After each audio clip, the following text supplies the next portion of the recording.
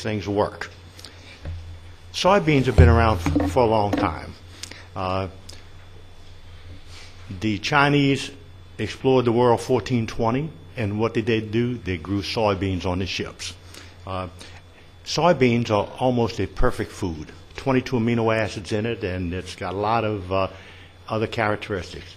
Antiviral, anti-allergy, anti-inflammatory, vasodilator, highly anti-cancer. U.S. government learned that if we're going to send a man to the moon, you have to be able to feed them. And so they planned to farm soybeans on a spaceship. That's the way that they think they would be able to do it. Now, the nature of cancer is down to one common principle. Cancer cells don't die. And the nature of that is in DNA damage. Now, we know that DNA damages causes various diseases. If we take a group of people with multiple sclerosis and test them, we will find all of them have damage in the same sets of genes. Damage in humans in those sets of genes produces symptoms we call multiple sclerosis. We can do the same thing for other diseases. But when we look at the cancer patient, we see that the cell does not die its normal death, which is referred to as apoptosis. Now, the way we get cancer is basically two ways. One, there can be a hereditary predisposition to a disease. For instance, if we have a cell which starts as a fetus, when it goes 1, 2, 4, 8, 16, 32, that's a very dangerous time because we can have a mistake in the DNA replication. And children who inherit only one of the p53 genes from one parent instead of both, they get cancers in young age. The p53 gene is a protein. Proline is a principal constituent. That mixes with the DNA, breaks down to a p21. That stops the uncontrolled replication of cells. So we can see that if a child inherits only one of the p53 genes, he will have difficulty stopping tumors from growing because he doesn't have enough p53 in his system to mix with the DNA to produce the p21. Other hereditary diseases would be women with what are called BRCA, damage in breast area. Those are primarily in Scotland. 50% of those have breast cancer by the time they're age 50.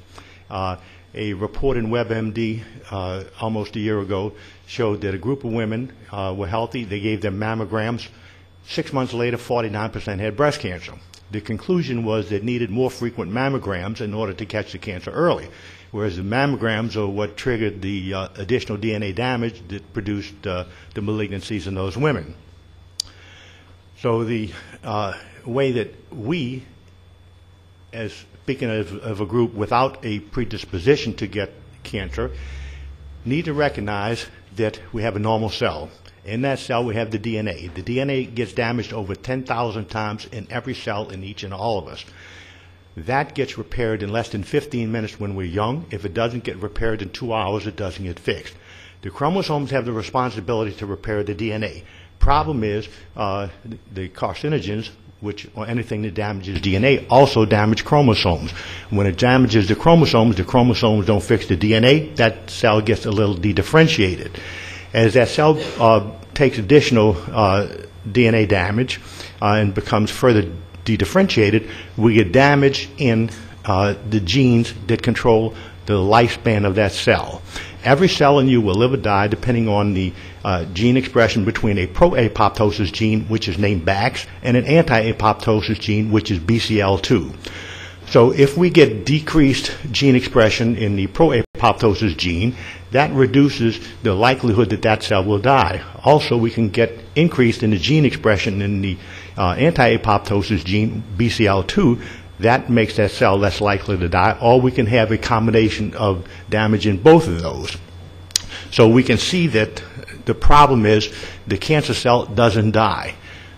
So in treating the cancer patient, we try to go ahead and get that cell to restore its normal death. Or if we look at conventional medicine, there are some drugs that are used in that. Now, some of them will reduce the gene expression in the anti-apoptosis gene. A few will increase the other problems. Most wound up with multi-drug resistance. The NCI put out a report about 3 months ago stating that the reason why chemotherapy was not killing more cancer cells was because of the multi-drug resistance. And so we see that chemotherapy is important, but we also have a non-toxic way of doing that, is to shut off the blood supply that feeds the tumors. There are over 70 drugs on the market being tested which will shut off the blood supply feeding tumors. Judah Folkman at Harvard had worked for 40 years on anti-angiogenesis, and they are now introducing several compounds in the system and medical community.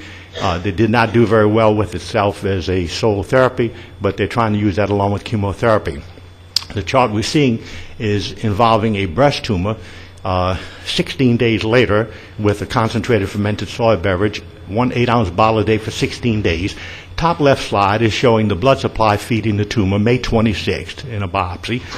The center top is the blood vessels feeding that blood to the tumor, and on the right we see the DNA in the tumor. Bottom, we see 16 days later after 1 8-ounce bottle a day of a concentrated fermented soy beverage. That shows it shut off the blood supply feeding the tumor, it destroyed the blood vessels feeding the blood to the tumor, and reversed the DNA back to normal. So anti-angiogenesis is a non-toxic way of helping to shrink tumors, and that is expected to play a major role in the future in cancer treatment. Now, 80% of advanced cancer patients die from cachexia. There are more than 15 million people a year that are diagnosed with cancer. And as they progress, we can see that some get worse, some actually have benefit from conventional treatments. But conventional treatments cure less than 50% of the people. For those who are not cured, what they're concerned about is, first, how long am I going to live? Second is, what is the quality of life going to be? 6 million deaths a year involved from cancer, which amounts to 12% worldwide. Now, cachexia is caused by DNA damage. It's not a question of calories. If we ought to look at that, we see there's a gene which is MYOD. MYOD allows us to build lean muscle mass. That gets damaged by tumor necrosis factor, nuclear factor kappa beta, and when that happens, that person's going to die unless you can reverse that. It's not a question of calories. You can give them more calories, more input, but they cascade downward. Now, the soy compounds shut off nuclear factor kappa beta 100%. That is also the mutation pathway that cancer cells use as a path. Also, the interferon Y is reduced with the soy compounds, and it also affects the tumor necrosis factor downward. So we see that we can stop the cascading downward of the cachexia that kills 80% of advanced cancer patients. Now, an example of this, years ago, I had a hospital who had 6 cancer patients, all had 1 week or less to live, non-responsive to any form of conventional therapy, and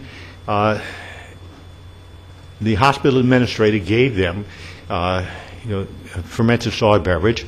4 out of 6 were up out of the bed on their feet in 3 days. 1 more within 5, 1 died. Took 2 more just like it. 2 out of 2 were up out of the bed on their feet in 3 days, and they were still alive 5 years later. He turned 7 out of 8 in an impossible category, and so we don't recognize that we are spending too much effort on shrinking the tumor rather than strengthening the patient. Now, chemotherapy is often misunderstood as far as how effective it is.